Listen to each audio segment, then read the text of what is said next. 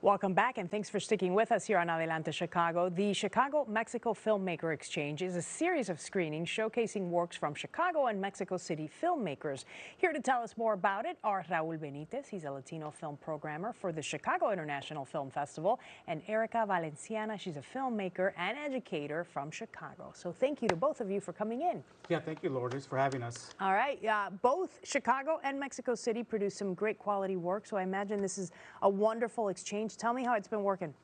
Yeah, so this is a program that was kind of born in 2019, and unfortunately the pandemic kind of killed the in-person screenings, and we ended up doing it online. I wanted to revive the program in 2021 to do in-person screenings. So I ended up doing 3 of them. There's 3 separate programs. I did all 3 of those in Mexico City in March of last year. And then I wanted to bring them here to Chicago. And so I ended up funding the Mexico side of the program myself.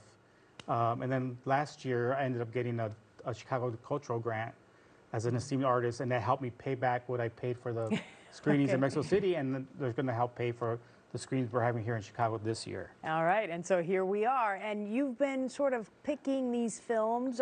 Tell me a little bit about what people might see if they want to take one. So we kind of picked these films with the theme of displacement, and so we did a lot of searching for films in the Chicago area that kind of fit this theme.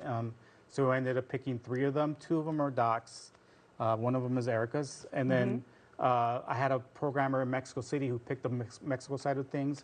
Viviana Garcia Bezna, she helped me pick the Mexican films. So we ended up picking 4 Mexican filmmakers and 3 Chicago ones. And all the films are kind of loosely tied to this theme of displacement.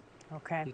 Explain that theme a little bit more. Yeah, meaning people who are coming into our countries or going to Mexico City, sort of finding new homes? Well, it wasn't just, like, one film is not, like, dealing with the Mexican immigration or just the immigration between our border. I have a film called Sunday, which is about an Iranian woman whose family has immigrated. And so she's kind of missing them as well. There's a clip there of that film. And so it's just dealing with like general kind of like immigration displacement. But we also have a film about the birds, crossing borders from Mexico to the United States. So we saw that as kind of a theme of displacement as well, because they're getting, there's this border and it's kind of like affecting bird migrations coming across and coming back. And so that movie's called Birders.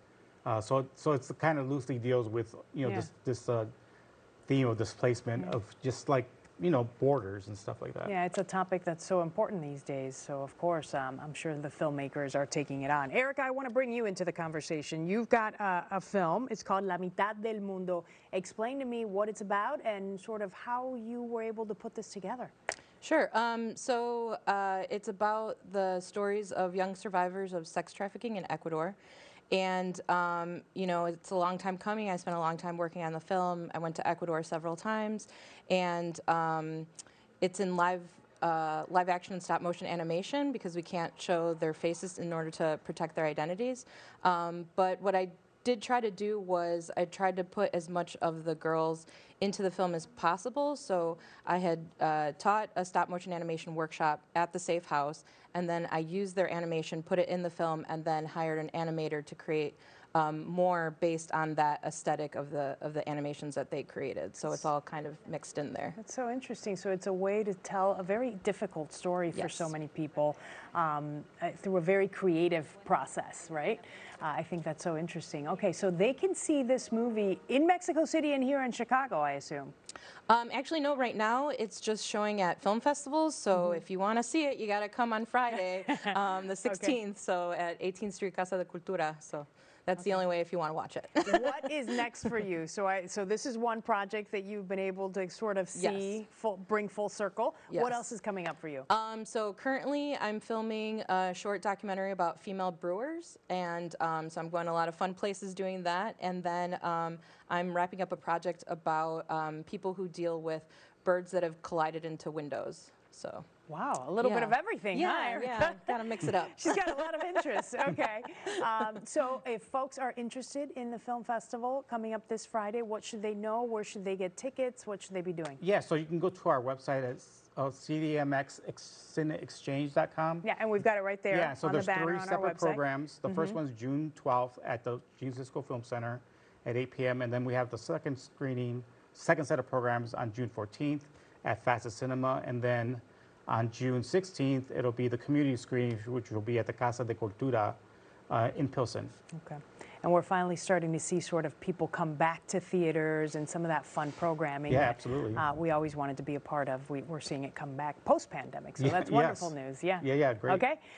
So it's $5 for tickets, and some of them are even free, right? Yeah, so the community screening is free, which is the one on June 16th, and then the one at the Cisco and Facets are both $5. All right, sounds good. I wish you both the best of luck.